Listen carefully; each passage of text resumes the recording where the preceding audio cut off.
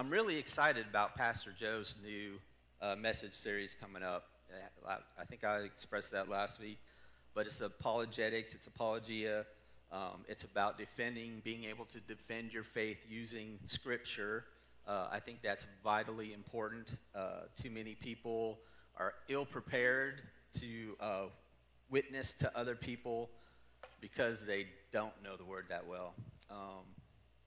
So it's kind of that being on your guard at all times. And also, you don't have to memorize it, but if you have one of these or on your phone and you're prepared to whip it open, you can definitely do that, and that's a win. This is your sword. This is your spiritual warfare sword. You need to have it with you. That's only a piece of the armor that you are to put on daily. So I want to begin this sermon. As I was writing it, some things happened in my life that didn't affect me directly, but I was a part of. And one of those is one of my good friends at work, his 18-year-old son had passed away. So it was unexpected. He did have a history of seizures, and one night he had a seizure, was in a position where he aspirated and did not make it in the morning. So his parents found him. So I had to attend that, and it got me to thinking about, as Christians, sometimes we don't know exactly what we need to say or do with those people that are hurting in that situation. But I can tell you this, that more than anything you can say, your actions speak louder than words. Just being there and letting them know that you're there to support them and be there for them means more than anything you can say or do, especially that soon after that happened. So that will have some bearing on my message later on this morning, but I wanted you to know when I get into the message later on where I'm coming from on that. To start off, let's pray. Dear Heavenly Father, we just come to you this morning, Lord, one with a thankful heart that we get to know your grace and mercy on a daily basis. But Lord, also that we have a choice, that we have free will. We're thankful that we can have a choice to have life or to not have life, Lord. That is our choice. Lord, I pray that your Holy Spirit, again, just moves in this room so that the words that I speak today are words of truth, your words, Father, and that they will hear them and know where they are coming from, not from Greg Fiuller, but from you. Lord, I pray that these words will speak to those who need to hear them today, and Lord, that everyone will be able to place those words in their heart so that when they leave here today, Lord, that they can use them when they reach out to others. Lord, it's in your Son's mighty name, King Jesus' name we pray. Amen. All right, so to kick off, I want to start out in Romans. So if everybody will get your word out, we're going to go to Romans chapter 6. And my Bible looks like it grew a bunch of papers, so those are all my marks there, tabs. So chapter 6, we're going to verses 15 through 23. And this is, again, Paul speaking, and he says this: "What then? Shall we sin because we are not under the law, but under grace? By no means. Don't you know that when you offer yourselves to someone as obedient slaves, you are slaves of the one you obey, whether you are slaves to sin, which leads to death, or to obedience, which leads to righteousness. But thanks be to God that though you used to be slaves to sin, you have come to obey from your heart the pattern of teachings that has now claimed your allegiance. You have been set free from sin and have become slaves to righteousness.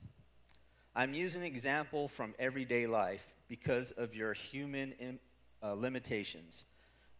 Just as you used to offer yourselves as slaves to impurity and to every increasing wickedness, so now offer yourselves as slaves to righteousness, leading to holiness. When you were slaves to sin, you were free from control of righteousness. What benefit did you reap at that time from the things you are now ashamed of? Those things result in death. But now that you have been set free from sin and have become slaves of God, the benefit you reap leads to holiness, and the result is eternal life. For the wages of sin is death, but the gift of God is eternal life in Christ Jesus our Lord. Amen. So the title of my sermon today is The Wages of Sin. As Paul so eloquently put it. He basically said that we have two choices in this life. We can choose life, or we can choose death. He didn't say God picks which one you have. He says you choose which one. So it's very interesting to note that when we talk to other people and they say, how can a loving God do this? How can a loving God do that? You have to put that into play. God doesn't make you do anything. He gives you a way out of your mess. You have to choose to take that. Paul points out that you are a slave of your choosing. You choose to either sin or to not sin. So you choose death or you choose righteousness. If you remember, one of the things that I mentioned last Sunday was that all of us were created to worship and love. And then we kind of examined our pocketbooks and our calendars to kind of figure out what those things were. The free will that we have allows us to choose what we worship and love. And that is why Paul is making sure that everyone reading his letter understands that your choice has a direct effect on where you spend eternity, life or death. So in the spiritual warfare realm, Satan makes it all too clear what he wants you to choose. The world screams it in everything you look at or everywhere you go.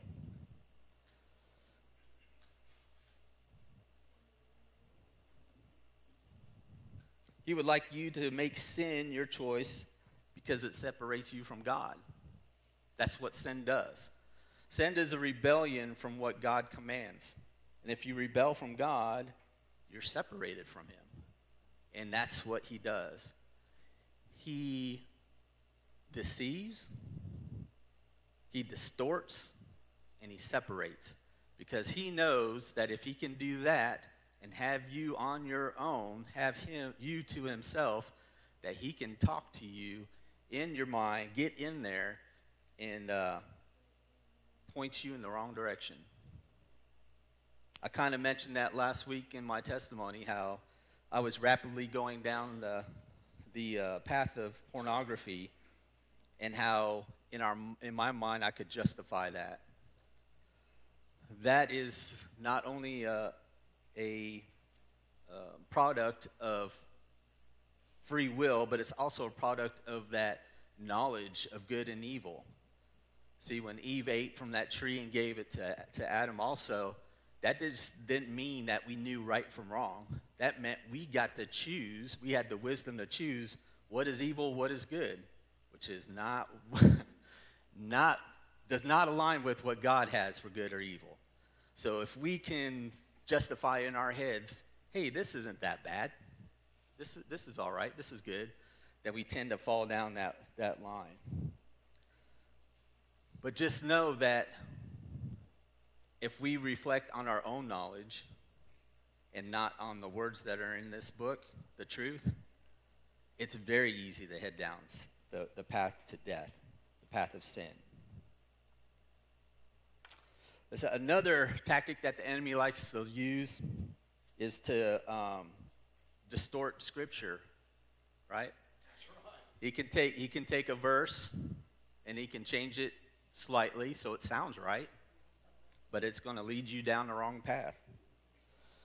We can kind of see that tactic early on with Adam and Eve. I have to remember, because this is so plentiful and such an easy resource to have, you have to remember Adam and Eve did not have this. They were living the Old Testament. They didn't have the Old Testament with them. They were living it. So, like, when Satan tempted Eve in the garden, it's easy for us to go back, did God really say that? And we go back and look, oh, no, he didn't say that. But Eve and Adam didn't have that. They had just their recollection right there. They were living that out. So I want to kind of take a look at that tactic from Satan. So if you would turn with me to Genesis chapter 3. And this is where the fall happens of mankind. And in the very first verse, it says, "Now the serpent was more crafty than any of the wild animals the Lord God had made. He said to the woman, 'Did God really say you must not eat from any tree in the garden?'"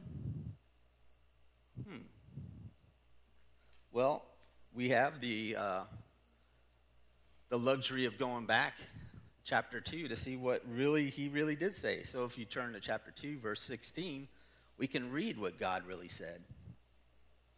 God said, "And the Lord God commanded the man, 'You are free to eat from any tree in the garden, but you must not eat from the tree of the knowledge of good and evil, for when you eat from it, you will certainly die.'" So that's what God said. So Satan comes out and says, did he really say don't eat from any tree? No, that's not what God said at all. If we read on, Genesis chapter 3, verses 2 through 3, you'll see Eve's response. The woman said to the serpent, "We may eat fruit from the trees in the garden, but God did say, you must not eat from the fruit from the tree that is in the middle of the garden, and you must not touch it, or you will die." So, in God's commandment to Adam, which then got passed on to Eve, it was so important for them not to eat the fruit that they put it in their heads, we're not even to touch the fruit. We don't even want to touch that stuff. It is bad. God said, don't do it. We don't want to do it. But the serpent comes along, and he tempts them by distorting what God had said and asking them questions. So if we go back to Genesis 2, verse 17, we'll take a look here. And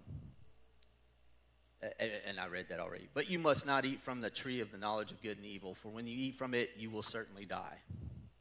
That's what was really said. So he had laid plans for the fall, for the separation. He was distorting. He was deceiving. He was doing everything that Satan does. He was using those tactics. So he's like, did God really say? When you hear those phrases, there's one place you need to run to, and that's right here. What did God really say? So we talked about it in my men's classroom this study, the grow group this morning, about how interesting it was that they put in there, God didn't tell them, but they put in there, don't even touch it or you will die. But they ate it. She ate it. How did that happen? How did it go from, don't touch this, to, oh yeah, that looks good. That does look good. I think I'll eat it. It wasn't from anything that God said. It was from what Satan had said. Because he had told them that if you eat from that tree, you will not die. Surely you will not die. But you will be like God. You will know wisdom. You'll know good and evil. That's when Eve took a look at that tree and said, that fruit does look pretty good. I think I might try that. It wasn't until the impalement of the wisdom you can gain from that tree, that's when she decided, let's try this. And so she ate, and then what happened? She gave it to Adam, and he ate. And it says he was there. Adam was there, but the serpent didn't talk to Adam. He talked to Eve. So why did Adam just let all this carry on? God was the one that gave Adam the commandment. Adam passed that on to Eve. Yet the serpent wasn't talking to Adam. Nor did Adam speak up and say, no, we are not to eat from that. That's not what God commanded us. So one of the things I wanted to point out was the tactics that Satan does use. And he does not only just use it for himself. If you see a talking serpent, you might say, hey, that's a little weird. I don't think I want to talk to this guy. But he does use people. And so he can use people to come to you and distort Scripture. By knowing this tactic and being able to guard against it, by knowing the truth, reading Scriptures, to be able to know when the truth is being distorted by reciting the truth as it is written, you will be able to defend not only the truth, but dismantle the tactic for use on those around you. Not only for you can you protect it, but those who are around you that are also being tempted. That's why I think apologetics and apologia is so interesting and so vital.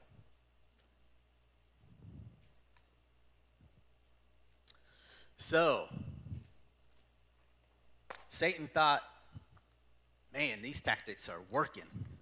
We're going great. So when God sends Jesus to earth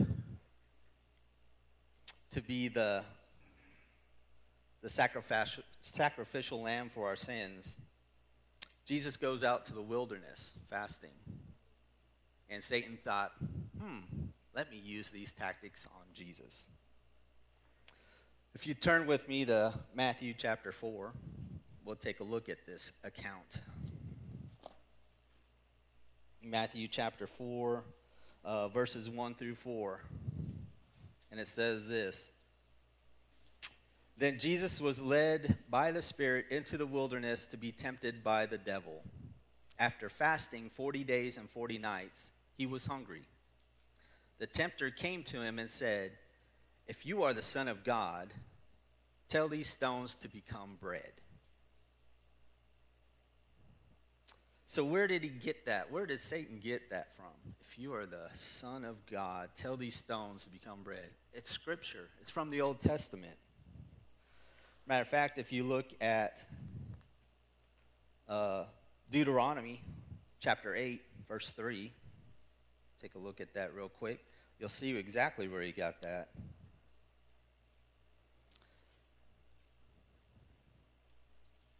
It says, he humbled you, causing you to hunger, and then fed you with manna, which neither you nor the ancestors had known, to teach you that man does not live on bread alone, but on every word that comes from the mouth of the Lord. So what did Jesus come back with? What was his remark back to Satan? He came back with the Scripture, right? He came back with Deuteronomy 8, chapter 8, verse 3. He said, it is written, man shall not live on bread alone, but on every word that comes from the mouth of God. Right? He came back. And I think at that point, Satan's like, okay, this isn't working out like it did before. So let me try this again. So then, if you read further on, Matthew 4, verses 5 through 7, it says, the devil took him into the holy city and had him stand on the highest point of the temple. If you are the Son of God, he said, throw yourself down, for it is written, he will command his angels concerning you, and they will lift you up in their hands, so that you will not strike your foot against a stone. And Jesus replied to him with what again? Scripture, the truth. It is also written, he says, do not put the Lord your God to the test. So Satan came at him with Psalm 91 verses 11 through 12. We can see what it says there. Psalm 91, 11 through 12 says, for he will command his angels concerning you to guard you in all your ways. They will lift you up in their hands so that you will not strike your foot against a stone. Wow, Satan knew Scripture. Knew it word for word. And tried to use it against Jesus. But Jesus came back with Deuteronomy 6:16.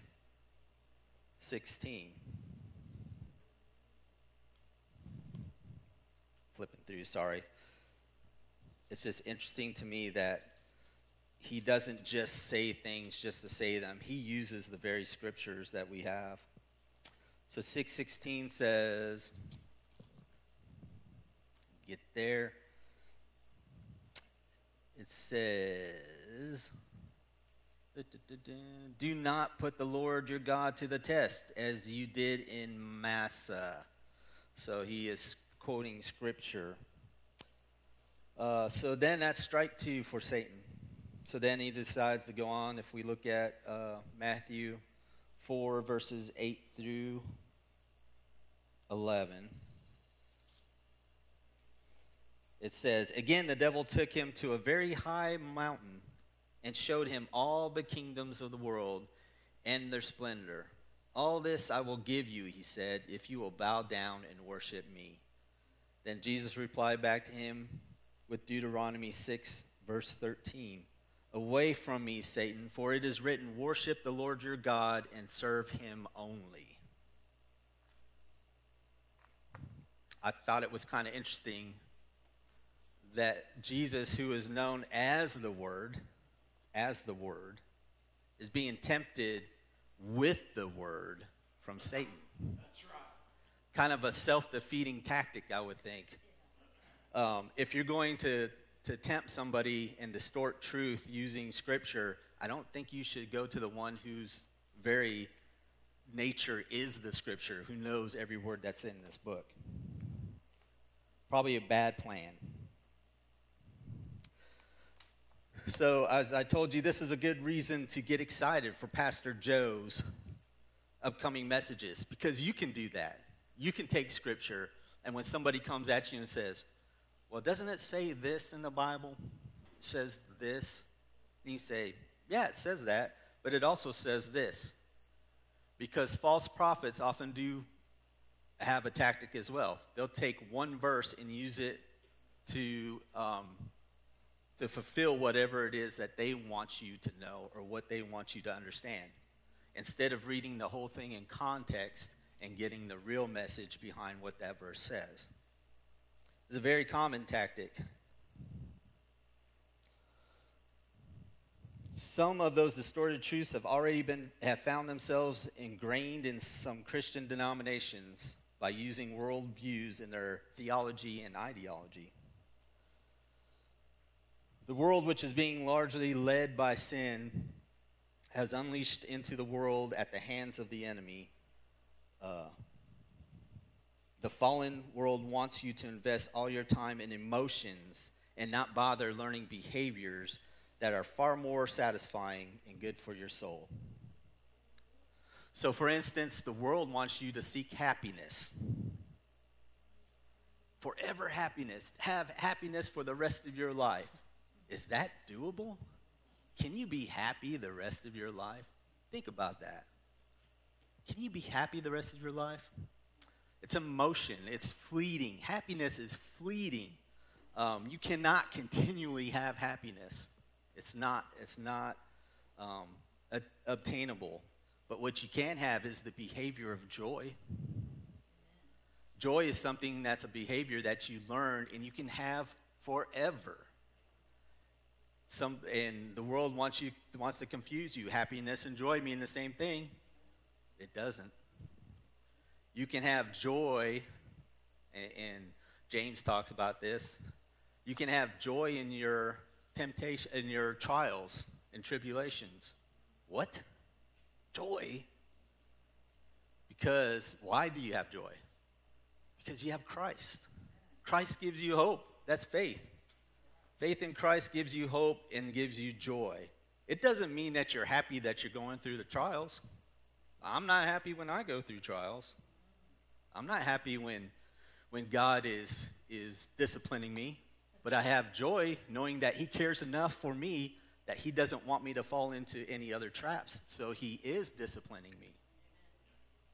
That means I'm worth it. That's reason to give joy.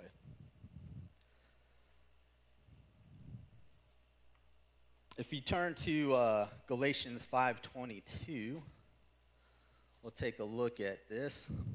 And I think some of you will notice it right away. That is the verse for the fruit of the Spirit. But the fruit of the Spirit is love, joy, peace, forbearance, kindness, goodness, faithfulness, gentleness, and self-control. Against such things there is no law. Those are the behaviors. If you have the fruit of the Spirit, you have those things. Those are the behaviors that you learn and can have the rest of your life. In James chapter 1, verses 2 through 3, says this, and this is what I alluded to earlier. Consider it pure joy, my brothers and sisters, whenever you face trials of many kinds, because you know that the testing of your faith produces perseverance. Right? It's not joyful to be tempted. You're not happy to be tempted or trials, but you can have joy because you have Jesus. What about love? What about love? Did they make that a song? Yeah. What about love? Is it an emotion or is it a learned behavior? Both. What does the world tell you that love is? It's an emotion, right? How many have heard this from a couple who just got divorced? Oh, we kind of fell out of love, right? Can you fall out of love, real, true love? The love that God has for you? You can't. What they're really saying is, I don't feel the same way that I did about that person when we first met. It's a feeling, it's emotion. Are you going to feel about somebody the same today, tomorrow, in a few years from now? I hope not. I hope not. You're two different individuals. You have different backgrounds. You have different ways of thinking, different ways of living.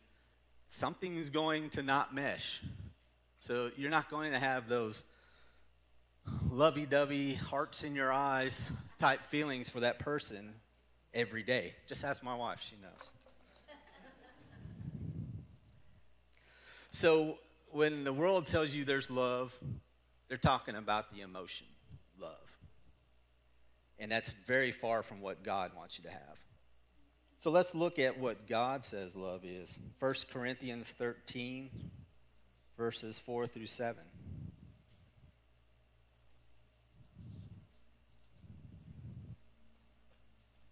Says, love is patient, love is kind. It does not envy, it does not boast. It is not proud. It does not dishonor others. It is not self-seeking. It is not easily angered. It keeps no record of wrongs. Love does not delight in evil, but rejoices with the truth. It always protects, always trusts, always hopes, always preserves. Does that sound like an emotion, a feeling to you? I often have to look at things before I can say I love them now. I get convicted of this. Or if I'm having an argument with my significant other, which happens very rarely. The things that I say I have to guard against. The things that I do I have to guard against. Because I look at 1 Corinthians 13. I'm like, is that kind? What I'm about to say to this person? Love is kind. and I love this person. Is what I'm about to say kind? Am I about to boast because I'm right and they're wrong? Which happens a lot. Just ask her. That's not love. So that's a learned thing. That's something I have to look at all the time and balance that or put that up against what my definition of love is. And then I'm often wrong.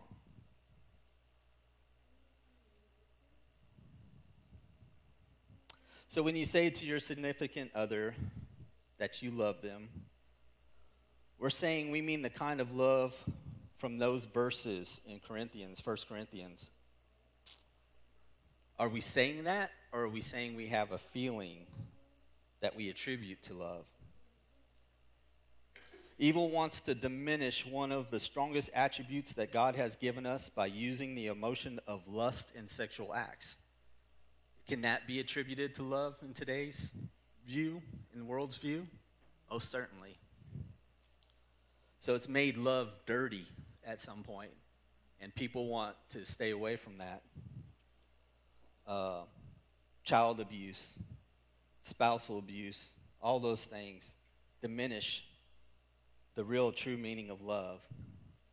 As Christians, we need to make sure that the true meaning of love is used when dealing with the world so that they get a glimpse of what true love truly is.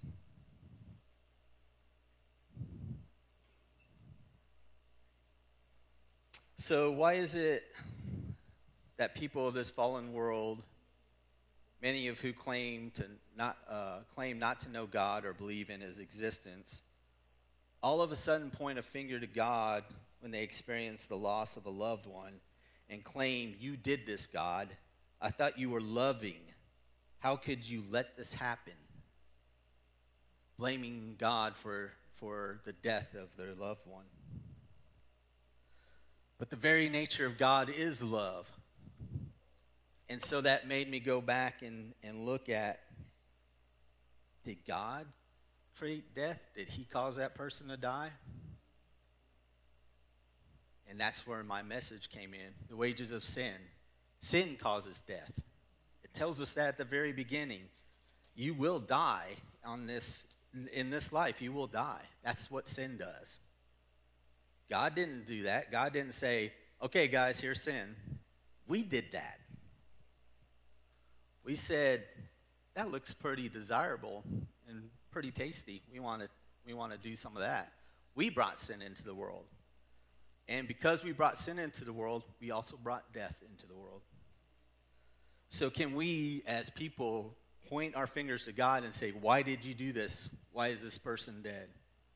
Not, we should be pointing them at ourselves.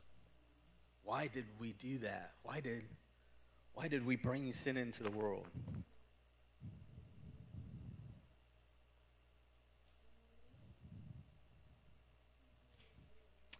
So in that brought me full circle back to Genesis 3, chapter 3, with the fall of man. God tells them directly in chapter 2 that if they eat from the tree of knowledge of good and evil, that they would die. That would mean that if they did not eat from the tree, that they would live, right? So who actually brought death into the world? In conclusion, this means that man brought death into the world by his act of defiance against God. And as I mentioned earlier with my friend's son's sudden passing, I often wonder what the best way is to behave around somebody that suffered a loss like my friend. The Christian side of me wants to make sure that they know that there is life after this one. An eternal life with God. And I can tell them how that can happen. To give hope to a situation that seems hopeless. But I also understand that as a Christian, I should be showing the love of Jesus during a time of mourning. A love that is patient and kind. To mourn with them. Even Jesus wept with Martha and the other Jews at the tomb of Lazarus.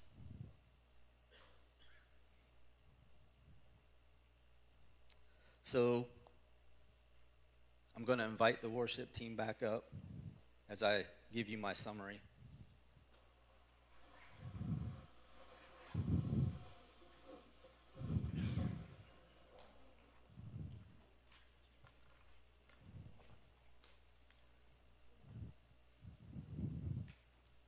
You have two choices in this life while you're here on this planet that's going to affect your eternity. You can choose Jesus as a Savior and live life for eternity. Or you can choose sin and not Jesus and choose an eternity of death. Because the wages of sin is death. It says that very clearly. So what will your choice be?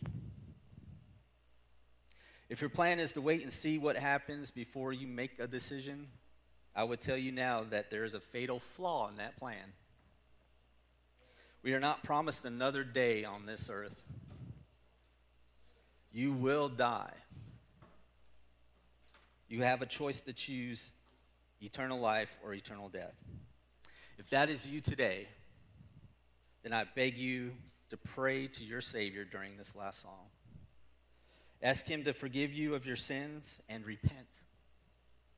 Let him know that you believe with all of your being that he is the Son of God and that he came to earth as a man and was wrongfully convicted and paid for all of the world's sins with his life, and then was resurrected on the third day and is now sitting on the right hand of the Father. Ask him to be Lord of your life and transform you into a new person with hope of eternal life. If you believe that, then I say pray it. If Jesus is already your Lord and Savior, but you're struggling with the sin that has you imprisoned, you want to be set free, then during this last song, you need to invite the Lord back into your life and take his rightful place on the throne of your heart. You may not have the power to overcome that sin, but King Jesus does. Let him back into your heart. For the rest that are hearing my voice and don't fit into either one of those categories, then during this last song, you need to pray for your brothers and sisters in Christ that are dealing with sin. Pray for those that don't hear us now but need to know about the wages of sin. If you pray with me. Dear Heavenly Father, as we continue our worship this morning, Lord, there are those out there that are suffering, some who don't even know your name. And Lord, for those I pray that the Holy Spirit would just take hold of them and they would get wind of who you really are. You are life, Jesus. In this life, we will surely die, but after this life, we can live in eternity. But we can't do that without you. There's no hope of saving for what we've done, the sins that we've committed. Only you can forgive those sins, Lord. And I pray for those who may have wandered away. I pray that they come back to you and understand that even though they've made a mistake, that it doesn't keep them from you. All they have to do is admit that it was a mistake. Ask for your forgiveness, and you'll receive them right back into the fold. Lord, that they've never lost eternity of life eternally. But Lord, they've surely tested it out. But bring them back. Let them see that they don't have the power to save themselves. Only you have that power. Lord, I just pray as we walk out these doors today that you give us the knowledge and the word to talk to those around us, to talk to those who are hurting. And Lord, to be bright, shining beacons that points directly to you.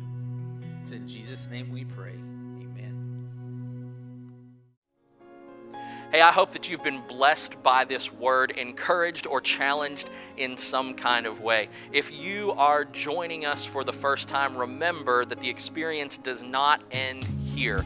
I want to invite you to visit lifesongfamily.org/connect and fill out that digital connect card so we can get to know you better and find out how we can serve you and your family better here at Lifesong Family Church.